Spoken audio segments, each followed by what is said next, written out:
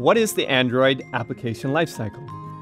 A simple command line program runs from the time it is launched until it is complete.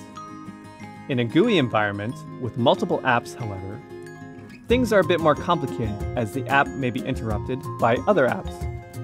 The application lifecycle refers to the various states that an app may be in as a result of these interruptions.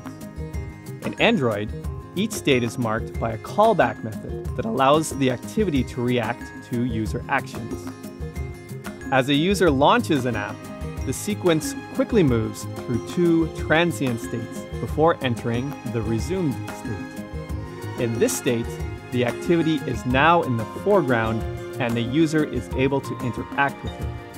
If another app interrupts the activity enters the paused state. In this state, the activity is still partially visible, but can no longer take any input or execute any code. If the user chooses to switch to the other app, the activity enters the stopped state. In this state, the activity is no longer on the screen and can't execute any code, but is still retained in memory.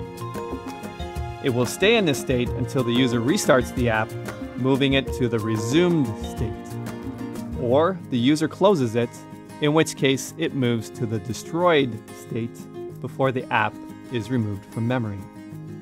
The lifecycle methods ensure the app behaves in ways the user expects. It does not crash when the call is received or the user switches to another app. It does not consume valuable system resources unnecessarily, and it retains the user's progress to be returned to later.